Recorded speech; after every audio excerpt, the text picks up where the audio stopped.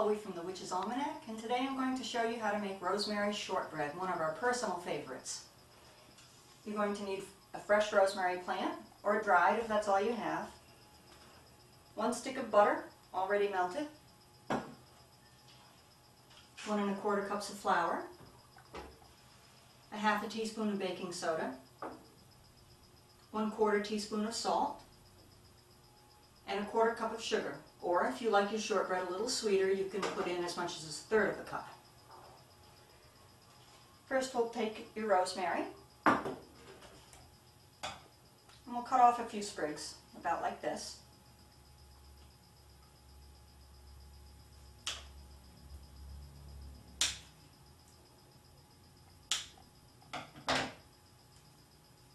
I'm going to strip the leaves from the stem.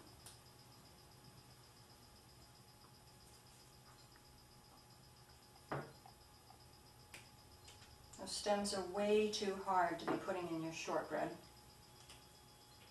I'm going to take a little more.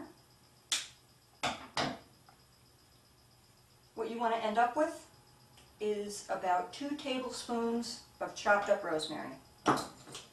If you're using dried, that equals about 2 teaspoons of dried.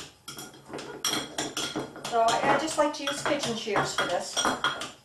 Gives me a good idea of the size of the pieces. We need a little more. Don't be afraid of using a lot of rosemary. It's lovely in this.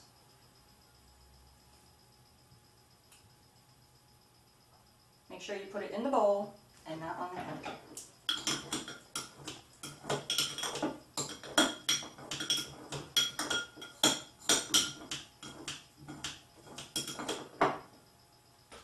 One more.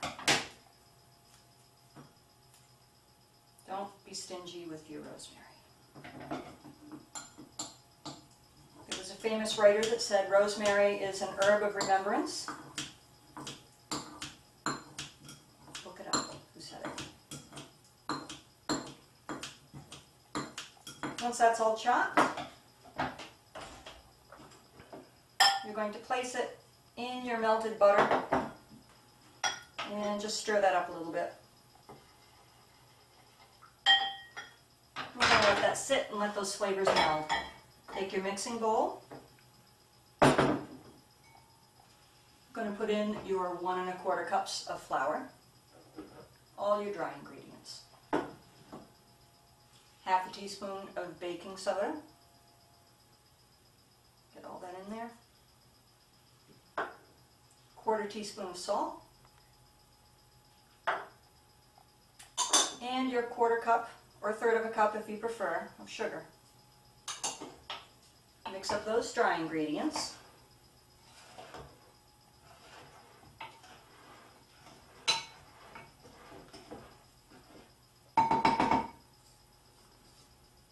And then take your rosemary and butter mixture, pour it in. Make sure you get all of that nice rosemary in there. And you're going to mix it up. It may feel to you like there's not enough liquid. There really is. If you have trouble mixing it, use your hands.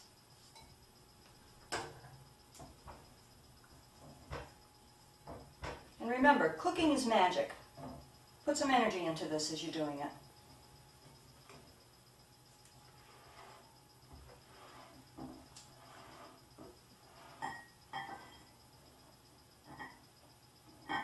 It's not going to look like a cake batter when you're done. It's crumbly. You can cook this in a pie plate, or if you prefer, you'll see later, an 8x8 square pan. And just pour that right in. There's no need to roll out dough for this recipe. Now you're going to press it in with your fingers. And again, remember, you put your personal energy into this. People will taste the difference.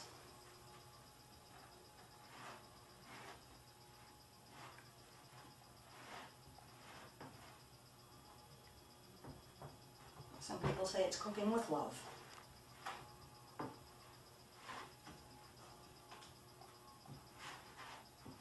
As you press this in, it's going to make the sides come up. So make sure you go around the sides with your fingers to push it back down again. Because if the sides are higher, they get crispy. Now take a fork, and you're going to poke holes in it. Whatever number you'd like. If you have a personal number that's special to you or sacred, feel free to use it.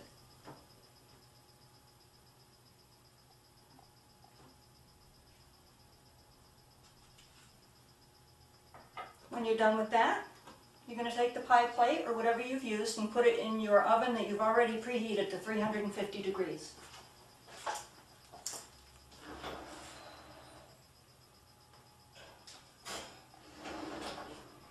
That will bake for 20 to 25 minutes or until the edges are lightly brown.